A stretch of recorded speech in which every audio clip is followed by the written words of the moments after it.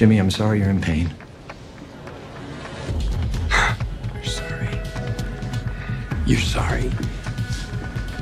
You kill my brother, and you say you're sorry. Let me tell you something. The job offer, it didn't upset me. It amused me. Big job at the illustrious HHM. Walt, please. Let's both of us stop trying to justify this whole thing and admit you're in danger. You have no idea what's going on. You're a teensy tiny man in a teensy weensy little bubble. Who are you talking to right now? Who is it you think you see? Jimmy. Oh, don't you fucking owe Jimmy me. You look down on me, you pity me. Walk away. That's right, Howard. You know why I didn't take the job? Because it's too small. No, you clearly don't know who you're talking to, so let me clue you in.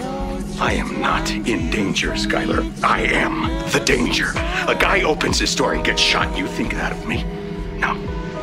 I am the one who knocks. I travel in worlds you can't even imagine. You can't conceive of what I'm capable of.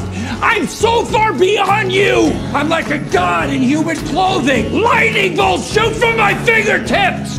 Alvarez has been paying me for years. But you know what? I would have done it for free because I hate every last one of you psycho sacks of shit. I did not kill Joffrey, but I wish that I had. I opened Lalo's gate, and I would do it again, and I'm glad what they did to him.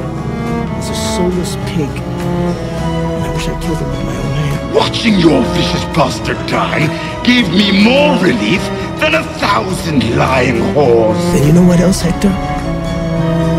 I put you in that chair. Oh yeah, your heart meds. I switched them for sugar pills. I wish I was the monster you think I am.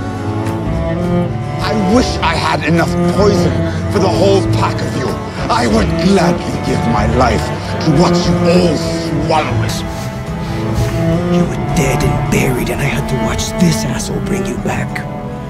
So when you are sitting in your shitty nursing home and you're sucking down on your Jell-O night after night for the rest of your life, you think of me. I don't make mistakes. I'm not just like the rest of you. I'm stronger. I'm smarter. I'm better. I am better.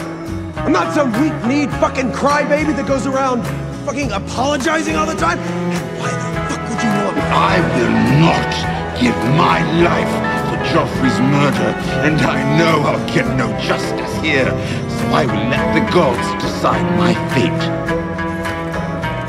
I demand a trial by combat. You're not the real hero.